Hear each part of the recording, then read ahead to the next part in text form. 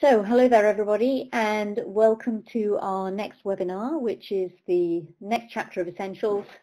Chapter 3 we're on at this point, and it's on plugging in. Plugging in is a huge concept. It varies from the very obviously not functioning well to the incredibly subtle. Sometimes what happens when I teach really elite riders actually is that I change an element of how they plug in, and it's one of the number one things that will almost inevitably be part of a first lesson with somebody I'm meeting for the first time. And it's really about the concept of sitting still, and the stiller you are on the horse, the more sense you make to him. I like to use a term, borrowing a term from physics and engineering, where they talk about the noise to signal ratio. So that's, the idea you could think of just from a telephone call, how clear, i.e. the person's voice, or how much is it clouded by noise, which would be crackling and static and breaking up and all sorts of things at that point. So when the noise to signal ratio is a lot of noise to not much signal, you as the person on the end of that telephone call have a hard job hearing, and you as the caller have a hard job making yourself heard.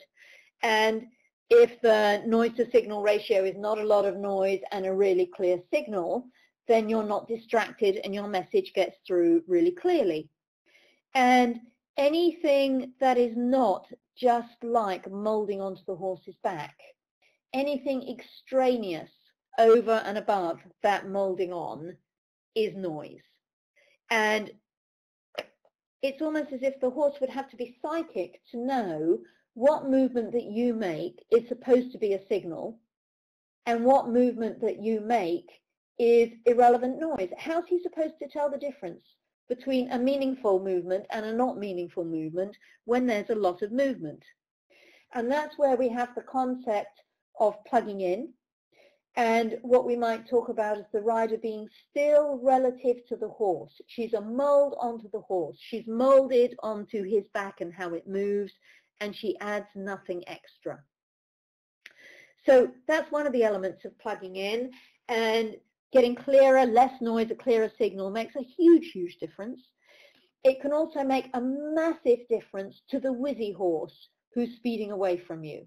So the moment you've got a horse that, is speeding off with you, what that really means is that the horse is in control of the speed of his legs rather than you are in control of the speed of his legs.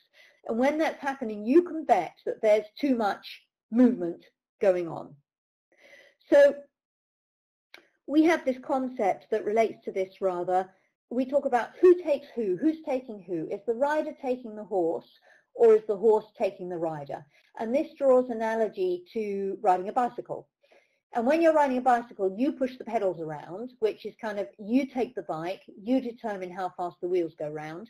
But there's a point when you get to a steep downhill that you can't pedal fast enough to keep up, and then the bike takes you. Another analogy would be if any of you have used an electric sewing machine.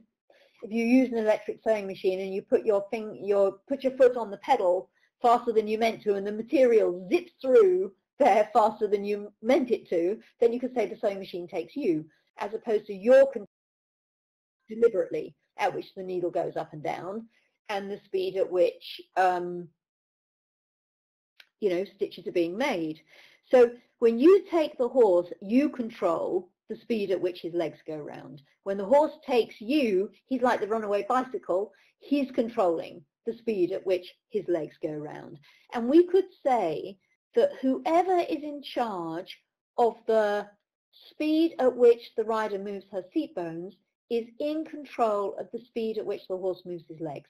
So it could be that you control the speed of your seat bones, so you're in control of the speed of his legs, or that he's in control of the speed of your seat bones and therefore in control of the speed of his legs. So